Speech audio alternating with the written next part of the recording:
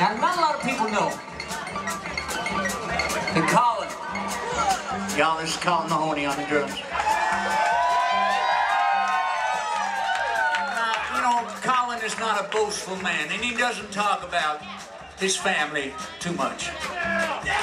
But I'm going to tell you, a lot of people may not know that, in fact, Colin's great-grandfather, Victor Mahoney, is in fact, officially, the father of bluegrass drumming.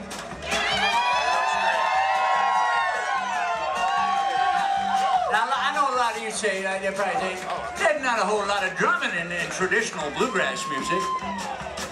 Well, that is so. That is so. However, Victor Mahoney was, in fact, Bill Monroe's first and only drummer. Back in the early days, yes indeed. Now, truth be told, Victor Mahoney only, in fact, played 3 shows. Well, 2.5, really. He did get sacked by Bill Monroe in his 3rd show. And this was because Victor Mahoney, Colin's great-grandfather, was a chronic opium addict, and, well, just not the most reliable character, frankly. But nonetheless, history remains the same. He is nonetheless Bill Monroe's first and only drummer, and therefore the father of bluegrass drumming. Now this means that Colin is his great-grandson, and Colin is chosen to take up the crown, the somewhat neglected crown of his great-grandfather, to become the great-grandson of bluegrass drumming, and he is going to show you some good old-fashioned 1930s style, down-home bluegrass drumming, ain't you, Colin? Hey, just like Bill would have had.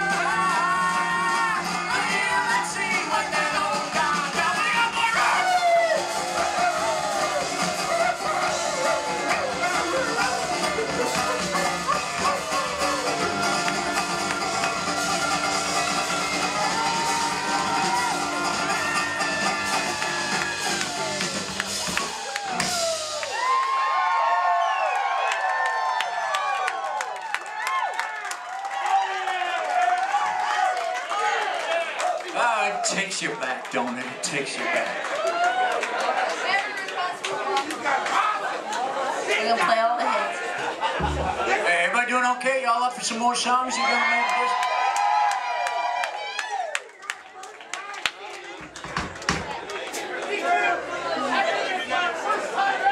We sure appreciate you coming out and hanging out with us this evening.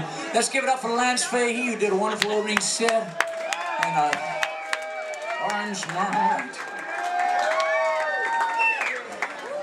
I don't know who that guitar player was. I should have said it.